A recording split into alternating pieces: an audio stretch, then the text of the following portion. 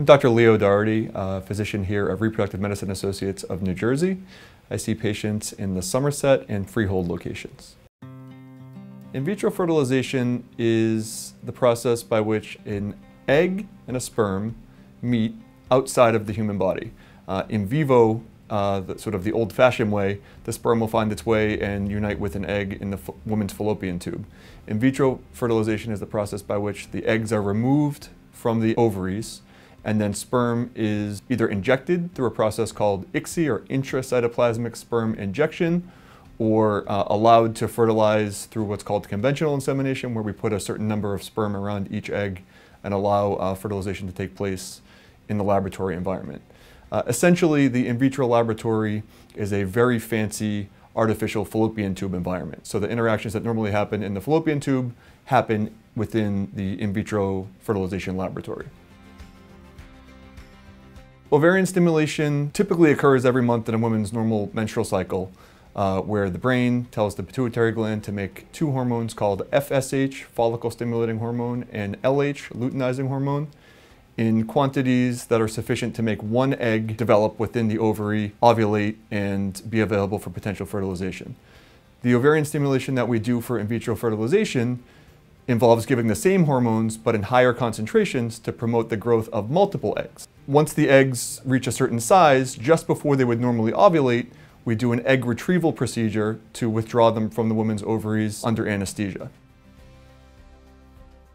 There are methods to improve embryo selection, and one of the biggest game changers in the field has been pre-implantation genetic testing for aneuploidy, or PGTA. That is an embryo biopsy performed in the laboratory that allows us to know which embryos do and do not have the correct number of chromosomes, which is 46 chromosomes.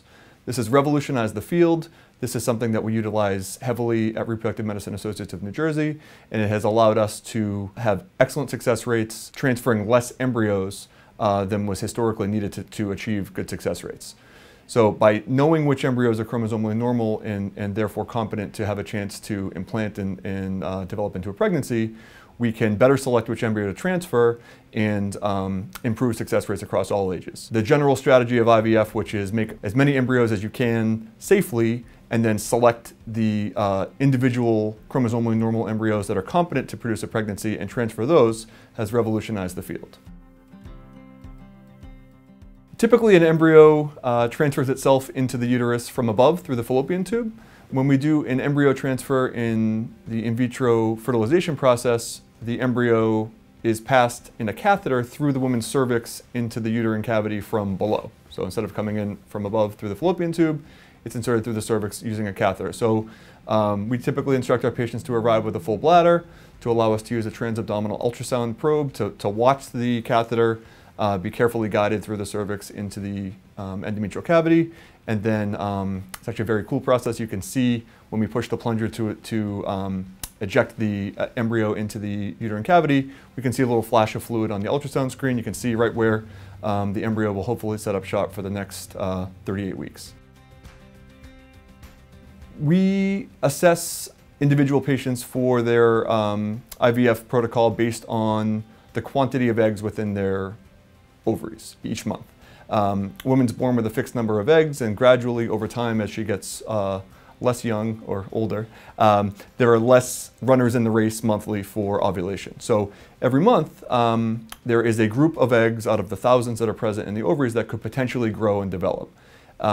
We are able, using blood tests and ultrasound, to determine the number of follicles in the monthly race for ovulation, and then decide how much of the FSH and LH medications to use to maximize the growth in a safe way. One of the most common misconceptions I hear from patients is that by doing IVF, they're going to use eggs that were destined for ovulation sometime in the future, and they may go into menopause earlier as a result. I always like to talk about the number of runners in the race for ovulation each month. Every month there is a group of eggs that are destined to either ovulate or get reabsorbed and essentially disintegrate.